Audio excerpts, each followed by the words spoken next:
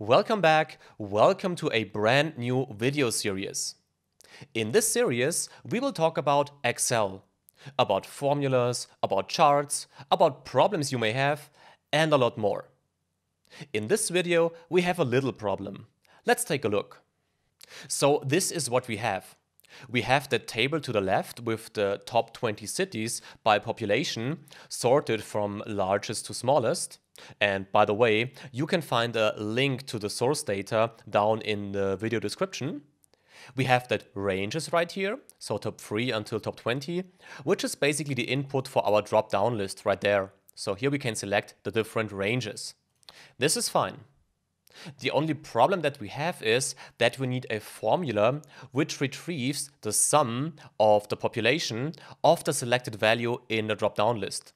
So if we select top 5 here, we want to have a formula which retrieves the sum of those five cells right here. This is what we have to do right now. And to do this, two options would be to either use an if formula or a choose formula. Now, let's take a look at the if formula first. To do this, we simply type if into that cell, for instance, and write if this drop-down list, so the selected value in that drop-down list, is equal to top 3, so that part in the ranges right here. So if this is true, then calculate the sum of the first 3 cells, like this. This is fine. But if that's not true, if it's false, then we need a second if. And the second if simply tells us that if, again, the drop-down list is equal to top 5 right here, then we should calculate the sum of the first 5 cities. Okay, but if that's not true again, so if we close the bracket, then we need the third if, and you can see where this is going right now. So we need the third if the drop-down list is equal to top 10, then we need to calculate the sum of the first 10 cells right here, close the bracket, and finally, if our drop-down list is equal to the top 20, well, then we need the sum for the top 20 cities right here, like this. Well, and if that's also not true, then we simply want to return an A. Press enter twice, like this. So this is working, right? If we select the top 3, it works, top 5 works, top 10 works, and the top 20 work. Really nice, but not really good, right? Because this if formula right here wasn't really nice to create, and also it doesn't look nice. So we should think about a second option, how we could calculate that. To do this, we need two things. We need a choose formula, which we will create, and we need the developer tools. You can find them up here, and I already selected it. If you don't have that developer tools ribbon, just take a look at the video description where you can find a link which explains to you how you can activate that developer tools. However, we have the developer tools right here, so what we have to do first is we have to go to Insert right there, click onto it, and now select the second form control, this one right here. If we click that, and now place it, for instance, right here, like this, and now change the size, maybe like this, well, then we have a second drop-down list, right? Doesn't help us a lot because if we click here, well, we can't do a lot. What we can do is we can right-click it and now select Format Control down there, like this. And now we are in the Control menu, and here we have to define two things. First, we have to define the input range. Well, we have an input range, right? Our range is right there.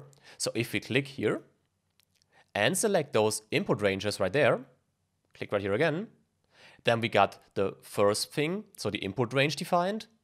And now we have to define a cell link. Well, we don't know at the moment what it is, but we will learn that in a few seconds. So the thing we do right now is we click right here and select the cell between those two drop-down lists, like this. Press right here and press OK. Now again, if we unselect our drop-down list, we can now select the different ranges, top 3, top 5, and so on. But nothing changed, right? You probably saw it. We now see that number right here. So if I select top 3, so the first value in our range, then we have a 1. If I press top 5, it's 2. If I press top 10, it's 3. And for the top 20, well, it's 4.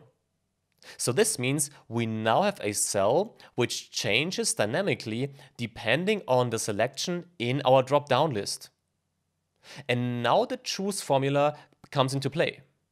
Let's first write the choose formula and take a look at the syntax to understand why this might be important right now.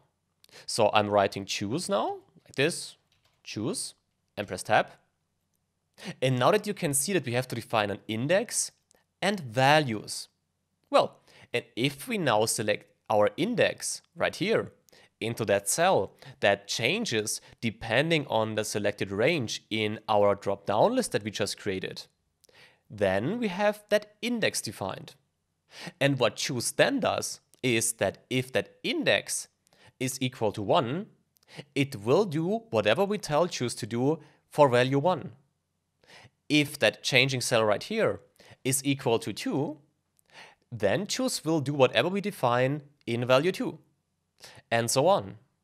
So the only thing we have to do right now is we have to tell choose that in case of f10 is equal to 1, so for value 1, this should be the sum of the first 3 cities. For value 2, it should be the sum of the top 5. For value 3 of the top 10, and for value 4 of the top 20.